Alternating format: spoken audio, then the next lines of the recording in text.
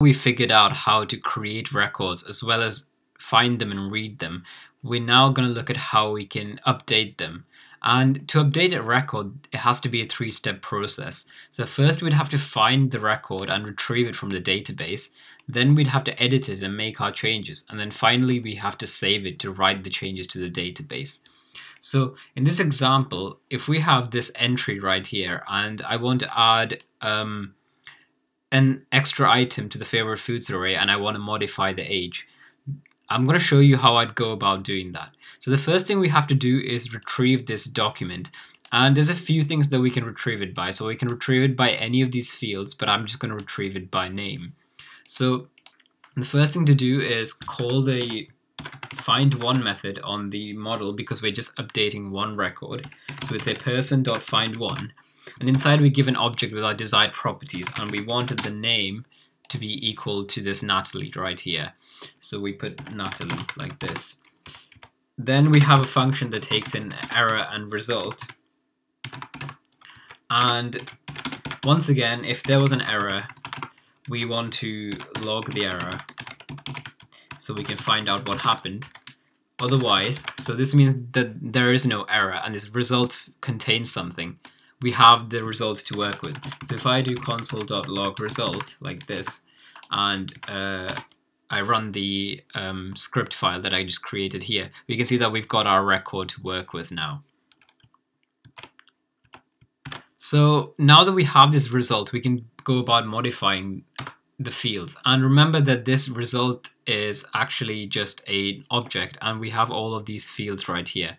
So if I wanted to update the age, let's say to like maybe 35, I don't know, this person's birthday or something. So we can do something like result.age is equal to 35, and we can just update it like this. And also, if we wanted to add to the favorite foods array, we wanted to add, let's say, spaghetti, we can do result.favorite foods. And since we're adding an item, we can call the array push method here, and I can put spaghetti like this.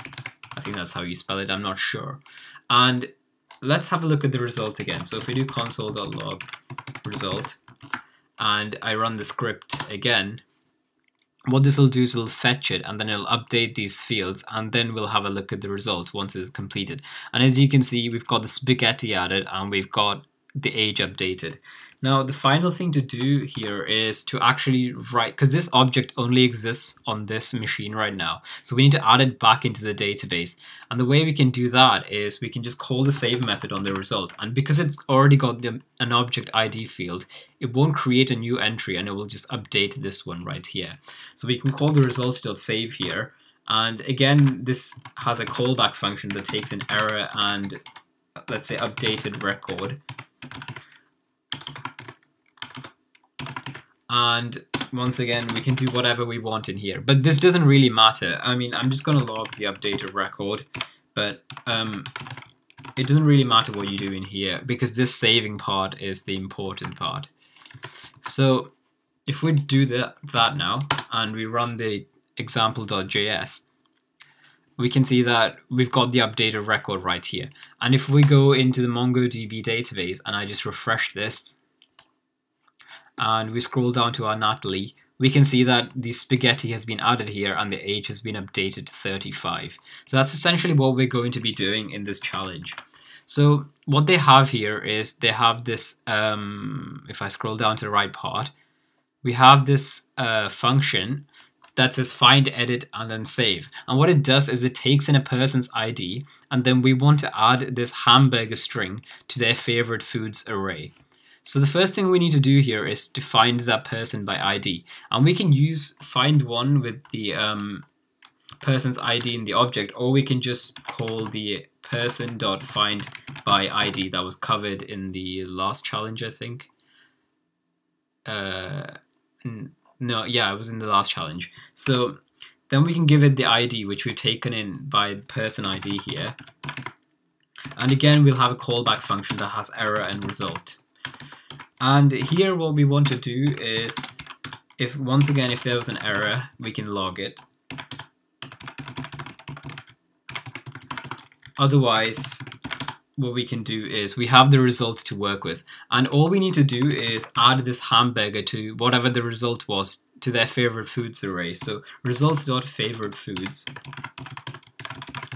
.push, and then this will add whatever string we give it, since it's an array of strings, and we can just give this food to add right here. I actually think it would have been better if it takes in the food to add in the function, but never mind. So now that we've added it to the array, the final thing to do is to save it to the database. So we would just do result.save, and once again this is a callback function with error and updated result.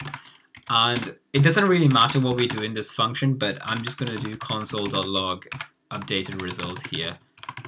But it should be okay now. Actually, no, it does matter what we do here.